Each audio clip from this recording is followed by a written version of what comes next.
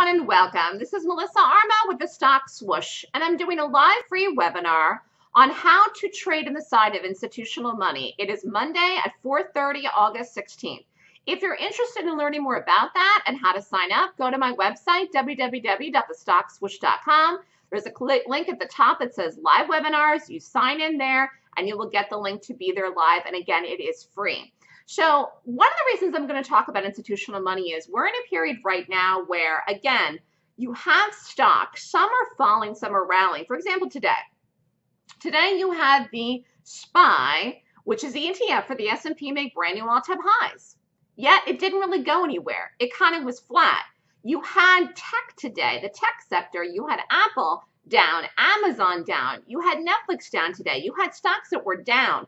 And you say, well, wait a minute, where is the side of the institutional money? Is it coming in with buying? Is it coming in with selling? This is what it's really important to read. And how do I do it? I do it based on the gap. I look at the gap and I rate the gap.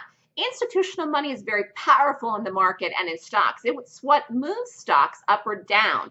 It creates momentum for you to be able to play on as one individual trader. That's why it's really important to read it. You are not going to make money if you're following retail traders. You're going to make money if you're following the big money. It's called institutional money, or what I call power money. Power money moves stocks. Power money moves the market. You must be with it, and you must learn how to read. And if you can, it makes it a lot easier to take trades and make money, particularly in a fast moves. And again, big momentum moves. Because when you're taking trades as a trader, you're taking a couple hundred shares or a couple thousand shares. You're not putting on $1 million position, usually.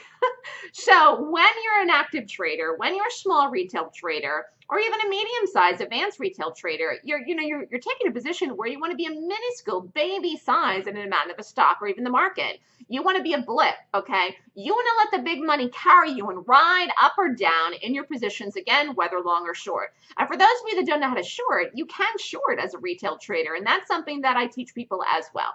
If you'd like more information on how to sign up, like I said, email me at melissa@thestockswoosh.com. The live webinar on institutional money is 4:30, August 16th. Have a great day, everyone.